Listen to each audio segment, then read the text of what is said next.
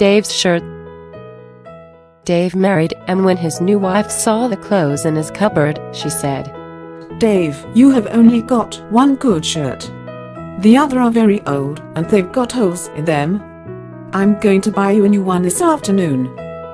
Dave liked his shirts, but he loved his wife too, so he said, "All right, Beryl, but please don't throw any of the old ones away."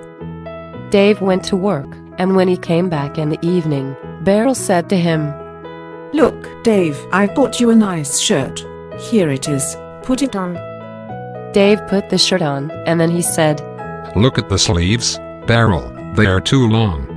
"That's all right. They'll get shorter when I wash the shirt." Then Dave said, "But the neck's too small." "That's all right. It'll get bigger when you wear the shirt, Dave."